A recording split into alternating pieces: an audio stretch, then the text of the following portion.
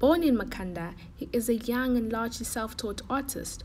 Though he studied at Port Elizabeth College majoring in graphic design, Balele has evolved and developed over the years from his background.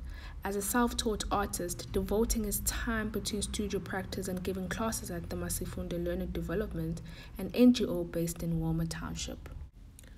Banele's works are fluid and capture the industriousness of labor with vibrant colors. His work focuses on community and the social lives of the majority of Black South Africans, documenting scenes from everyday life. Initially, a majority of his work utilized oil and zinc, but currently he uses found objects.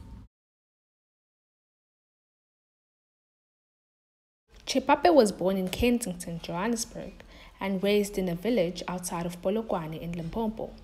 He has a diploma equivalence for fine arts, majoring in printmaking from Artist Proof Studio, and a diploma in media practice, majoring in journalism through Boston Media House, Sandton campus. His long-term goal is to develop a sustainable arts education center to cater to rural youth. He has established the Rhodes Park Library Kids Book Club to encourage reading and writing in his community of Kensington. Chepape is the winner of Impact Award for Visual Artist for 2016 from Arts and Culture Trust of South Africa, and he is the Mapungube Visual Artist of the Year 2016.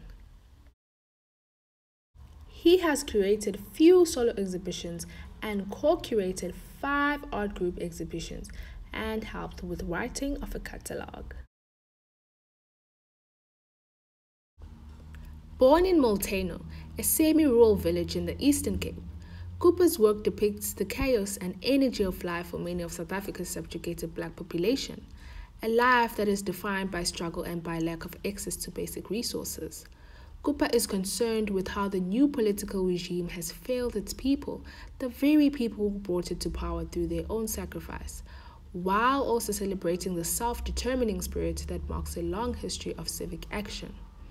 Raw, incisive, and urgent, Cooper's work captures an important period in South Africa's political history as he reflects on the breadth and depth of economies of hope, hopelessness, and popular protests.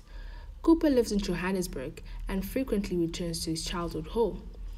His work sits in a number of important South African collections, including the Southern African Foundation for Contemporary Art and Nando's. Recently, he received the Eastern Cape Provincial Cultural Award for Visual Art in 2018.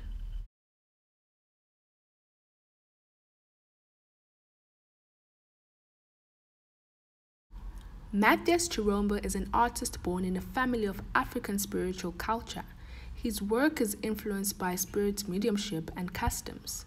He seeks to explore the true dreams, which are a rich source of inspiration for his art making, using spirituality and emotions to direct him in the search for meaning and guidance.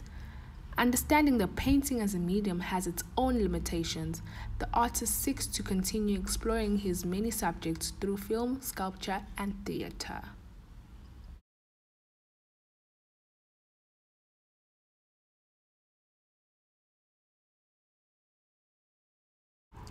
Jason's love for art began when he was just 5 years old, looking through his dad's collection of art encyclopedias of works by Leonardo da Vinci and Michelangelo.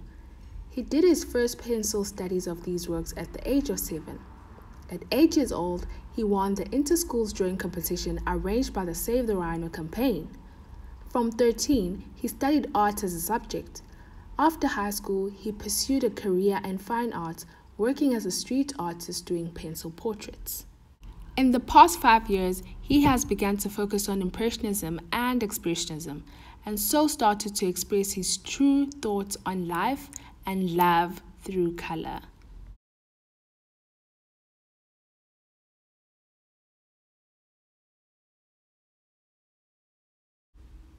Daniel Moy's mantra is the pursuit of capturing the cultural resonance, in tune with the visceral undercurrents of changing demographics in modern South African society. Working predominantly with oils on canvas to establish the symbolic juxtaposition between abstract vehicles of emotion and realism. For more information on these artists, don't hesitate to contact us. Thank you.